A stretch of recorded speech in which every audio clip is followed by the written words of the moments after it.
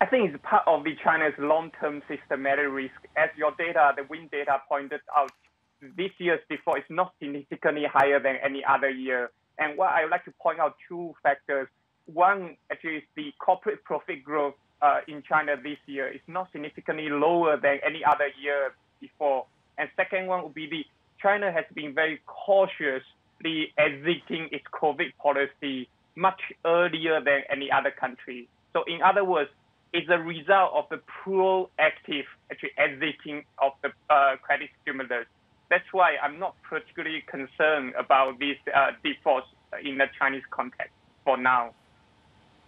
Well, hi, this is Christine. I mean, when you hear defaults, I mean, do you feel on your end that authorities are really getting to the root of the problem? Is the process in place where proper risk management is now put in place? No, not at all, because for the moment that these risks are not properly priced, especially any organization or corporates are tied to the government or local government. And then that is why that there has been this implicit guarantee for entities tied to the government and which is not properly priced.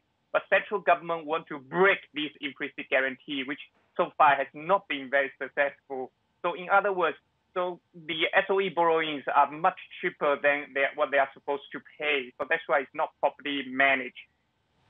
How long do you see this shakeout continuing for? How long does it continue for? I don't see this problem to be ultimately resolved under the current Chinese system, because the government always take too much of the implicit guarantee at both central and local level.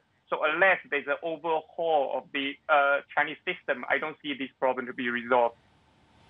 What about the property sector, Bo? And do want to get your thoughts in there, because I was reading up that the housing watchdog in China and the central bank, the PBOC, has asked some of the biggest developers to actually report their financing, debt and business data on the 15th of every month.